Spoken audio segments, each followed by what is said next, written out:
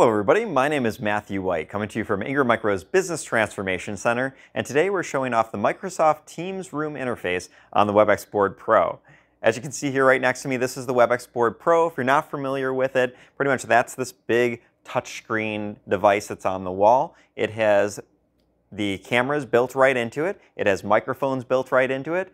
Now you can add additional microphones if you wanted to. You can run cables up to the table for hardwired HDMI input if you wanted to. You can run a room navigator on the table if you wanted to, and Ethernet that back to the device itself to control like dialing into a meeting from the table. But what a lot of people love about this board is it's all-in-one design. So you don't have to do all those things if you don't want to. You can just install the board on the wall, plug it in, wireless or wired to your network, and you're ready to go. Now, when you first boot up the board, it's going to ask you what operating system do you want on the board, so which interface. In this case, I'm actually showing off the Microsoft Teams Room, which, like I said, just launched out of beta.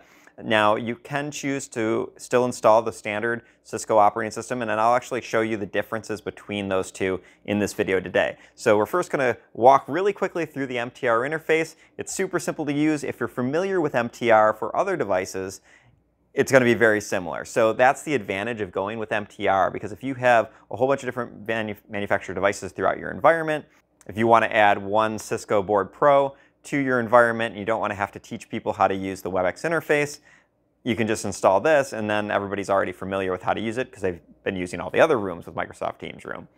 So let's walk through the interface here real quick for you. As you can see here in the top left-hand corner, we have the date and time along with the name of the board. We also have the ability to click this Meet Now button and actually invite someone to the meeting. We have a whiteboard button, so if we click on that, it'll actually load up the whiteboard app. So this will give us the actual Microsoft Teams whiteboard. It just takes a second for it to load the app onto the board itself. And then once it's gone ahead and loaded that in, you can actually see across the bottom here that you have your different pen colors, you have your highlighter, you have like a laser pointer, eraser, text. All this stuff can be added to the board itself. So let's say I wanted to draw a circle on the board here. I can just press that circle. I can add text to it if I wanted to. So this is great when you're trying to figure out like a flow plan or a flow chart. You can use these type of text and just kind of add them into your whiteboard to make it easier for people to read. I can also choose to just do like a green pen, and I can draw on the board itself.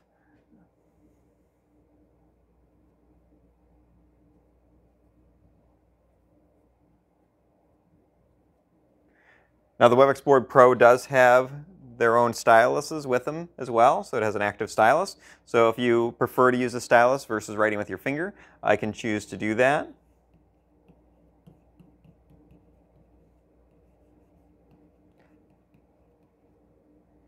So I can take this and add an angle ruler to this as well if that helps me for creating my lines. I want to make sure that they're like perfectly straight or things like that. I can do that here using this.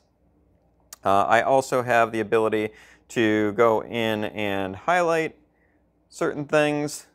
Again, now I can draw over my other things that I've drawn on the board. And I can put in actual text itself. So if I prefer to type versus write, I have this ability.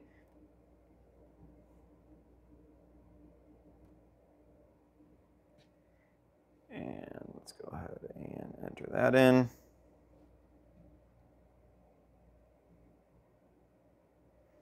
And then you have this that I could drag around. So again, you can make this very easy to read if you decided to. You can then delete these. So I can go back through here and delete these different pieces off the board itself if I chose to do so. I can also lasso a lot of things at once and delete those all at once. So it gives me that capability on the whiteboard.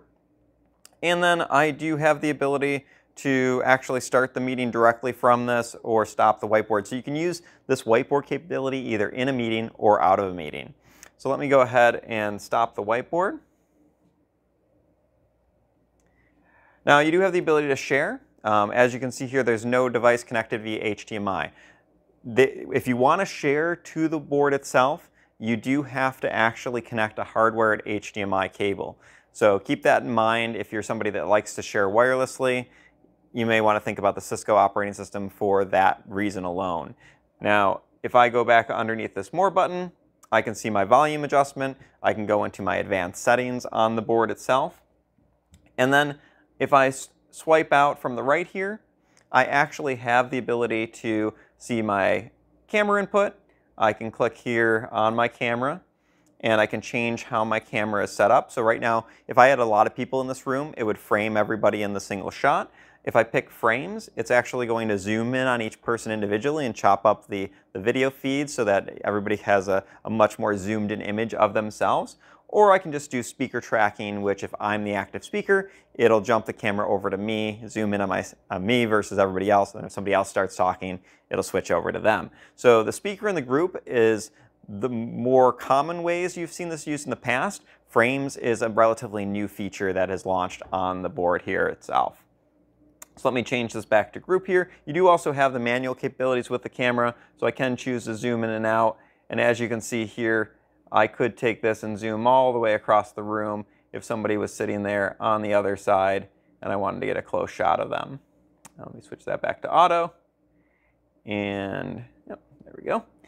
So if I go back out of this, go. And then I can choose to have the self view hidden, shown in call only, or always show. Let's show it in the call. And then I can also choose to make that full screen. So if I wanted to see how it looked to the other people more easily, I could choose to do that. Now, let me just shrink that back down again. You do have your microphone options here and your share source. So again, you can either go USB-C or HDMI into the device. You have your brightness level, your speaker level, all right here on this side slide-out menu. And then if you do decide to join that meeting, one of the great things about this board is you can actually invite the board to the meeting, and then when you come into the room, you don't have to dial the meeting code or anything like that. I just walk into the room, press this join button, and it's going to join my meeting. Now, if I had other people joining remote or things like that, I would see them up on this board as additional users. Great thing, because this is all Microsoft, I can have the full list of people that are have joined the meeting, people that are invited that haven't joined, things like that is all visible. I do still have these share buttons down here. I have the people. So if I had a list of people that were joining, I could click that. And then I do have the volume adjustment, the camera adjustment, and mute on and off right here at the bottom. Once you're all done with your meeting, pretty simple and straightforward. You just go here and end your call. And if you accidentally click that, you could click the rejoin button right there to get right back into your call again, or you can hit this back button and now you're back in the main meeting. And as you can see here, if you schedule additional meetings later in the day, those will pop up here as well, so you can see what's coming up later on in the day, and you know if the room's available, if you have to leave, all that. So again, it's pretty straightforward on how to use this, which is one of the things that Cisco prides themselves on, is simplicity. How easy is it for their equipment to be used? So with the MTR interface, you get that simplicity even further. Now, again, if you're looking to maybe demo this and you don't have a WebEx Board Pro, take a look at the Desk Pro. The Desk Pro, if you sign up for the beta from Cisco, you can actually have this interface installed on the WebEx Desk Pro and play around with it with a much smaller device. Now that's only available for beta users right at this point in time, but if you do decide to go down that road, just sign up for the beta program and you can get access to it that way. We're going to switch over to the Cisco interface next to show you what are some of the differences and how it looks and feels a little bit different, so you can get a better understanding of which operating system you might want to install on your Board Pro.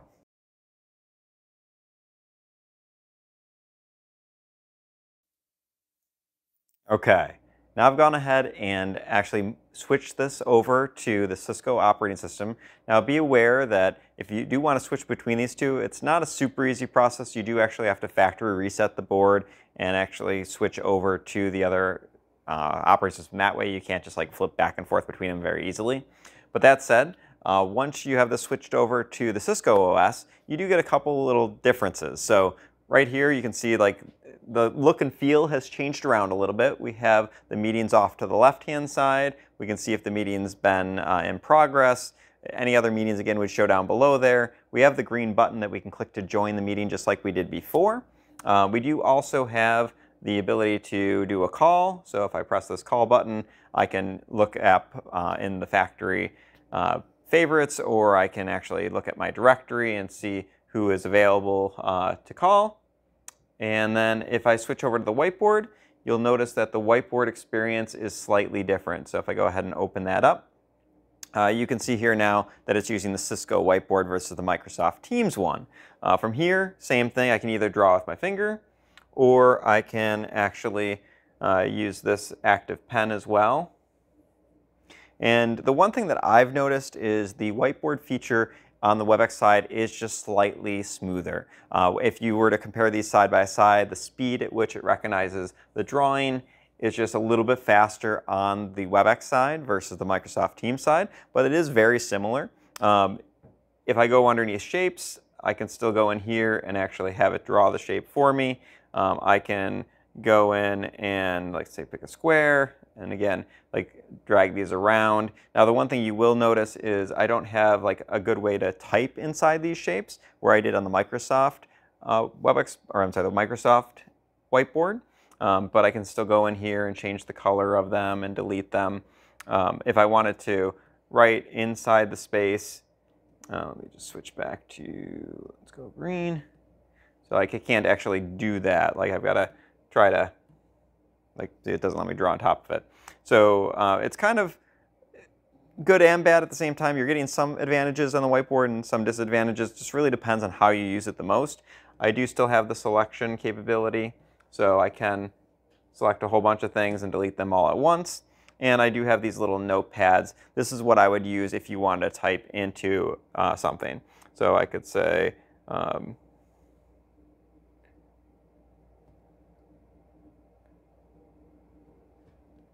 and I can change the color on that. Now I can drag that around the board. If I was to draw on this board, let me just switch here. So say I was drawing on the board here, you can see it's going behind the note.